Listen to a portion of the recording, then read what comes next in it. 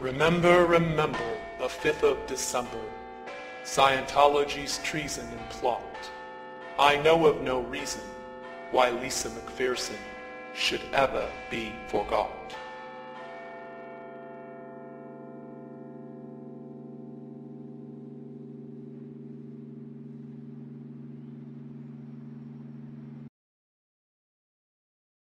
You say the misuse, but I don't know if you're aware that there was a plan in 1955 in this country, Ted, to repeat what was done in Russia. There was going to be a Siberia, USA set up on 1 million acres in Alaska to send mental patients. They were going to lessen the commitment laws. You could basically get into an argument with somebody and be sent up there. This sounds very odd. Nobody's ever heard about it. That's in no small part thanks to the Church of Scientology. People say in the United States that these things can happen here. Mental screening that only took place in the old Soviet Union or communist Vietnam or those places. It's not true. I want to talk in some detail about the Citizens Commission for Human Rights, or the CCHR. The CCHR was created in 1969, founded by the Church of Scientology. You were president. Would you work to phase out the IRS? Immediately.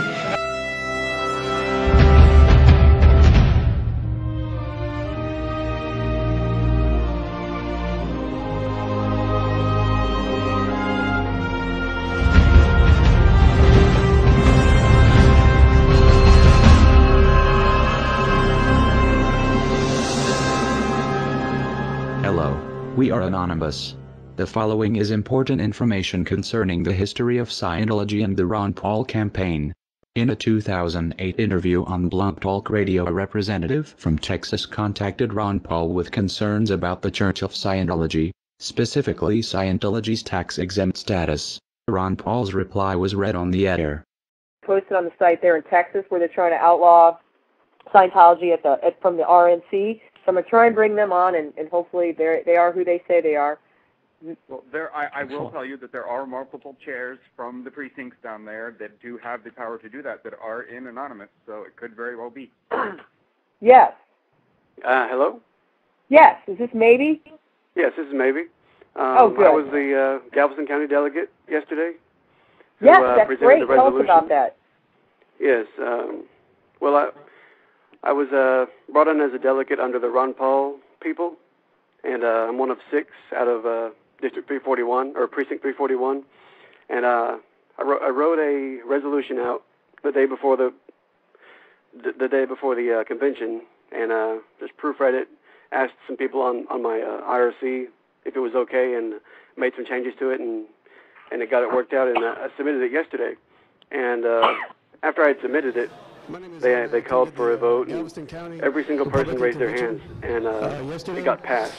And it's going to appear, you can go to the website, it's called GalvestonCountyGOP.com, and I'm not sure when they're going to post the resolution on the website, but that's where they said they would be posted. And it's going to be resolution issue number 9, resolutions concerning religious issues, number 162.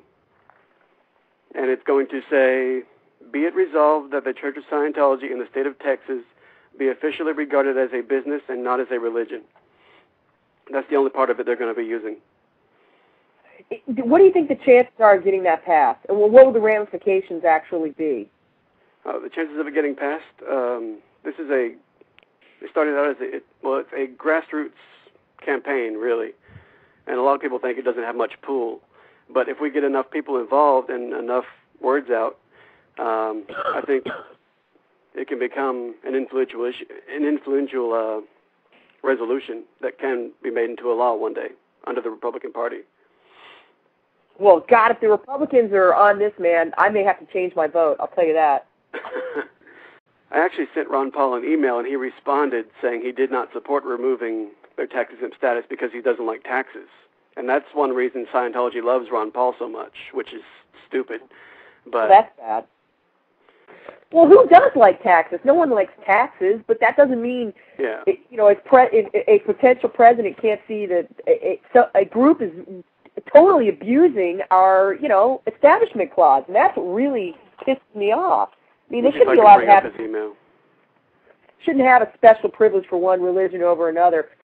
Would you like me to read the email he sent to me? Sure, go ahead. Okay, this is from Dr. Ron Paul. Thank you for contacting my office. I am always happy when the people of 14th District of Texas take time to let me know where they stand on important issues facing the country.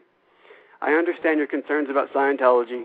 However, I do not favor revoking Scientology's tax exemption because I oppose raising federal taxes on any group or individual, even when I disagree with elements of that group's political agenda.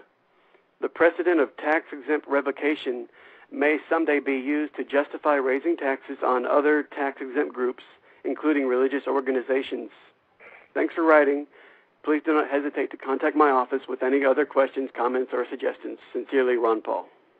Well, don't you think then that if he was so opposed to revoking their tax-exempt status that he might be opposed to the fact that they can make claims on their religious education and have other people pay them back? I would assume.